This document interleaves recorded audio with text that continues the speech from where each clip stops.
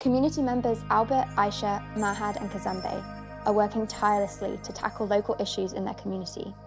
Albert is working towards providing shelter to 25 war-ridden displaced families, women and children in the Democratic Republic of the Congo. On the other side of the world, in Pakistan, Mahad is empowering women by providing them with vocational training to help them become independent.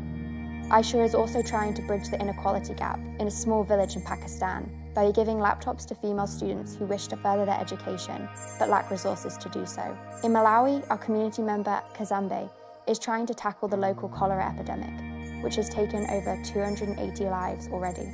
These projects are part of our unique Live Impact programme, where young leaders are working to provide local social impacts in their communities across the world.